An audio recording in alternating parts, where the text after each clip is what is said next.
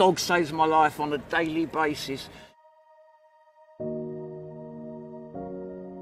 My name's Andy and this is Bailey. When you're homeless, it can be a pretty unforgiving world. More than anything, it's company. It's having another heartbeat that's on your side.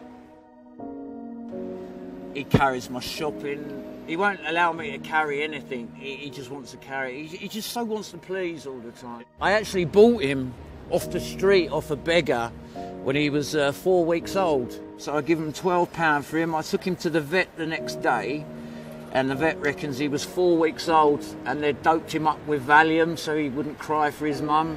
So I've had him since then. I had to get him off the drugs. Weaned him. I've had him since, and I haven't touched the Class A drugs since.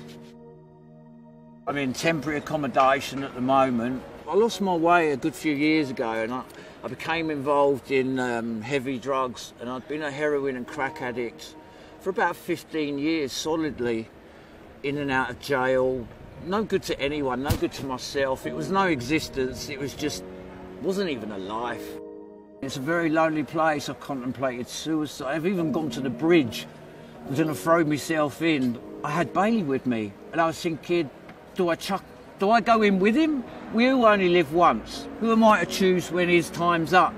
That was the lowest I've been. Yeah. And I ended up I sat there for a couple of hours, just staring at him, and he just convinced me. Because there is communication there. It may not be words, but it's there. He turned me around again. To say he's a lifesaver.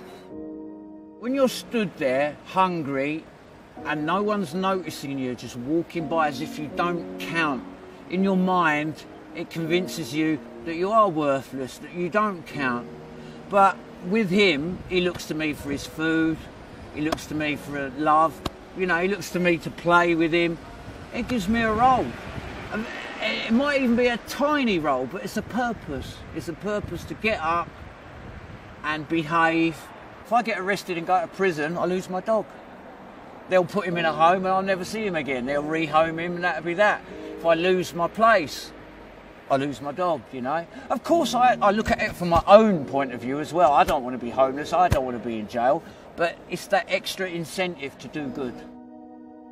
I still wake up and I still think about drugs. As an addict, whether it be drink, gambling, it's always there. It's always there. But I take my dog for a walk and it just changes my mindset. And I've met so many people through my dog, artists, interesting people who wouldn't give me 10 minutes on the road normally. At the end of the day, when you shut the door and turn the light out, he's the one I reach for, you know what I mean? And he's there, he sleeps under the covers with me and all that. He's just always there for me. Honestly, they can cure anything. It's all about love. It's all about love. And through him, I've learned, because I lost all my family through my addiction and that, I've learned how to give love, more importantly, receive it. And he loves me unconditionally, and it's wonderful. I count my blessings every day.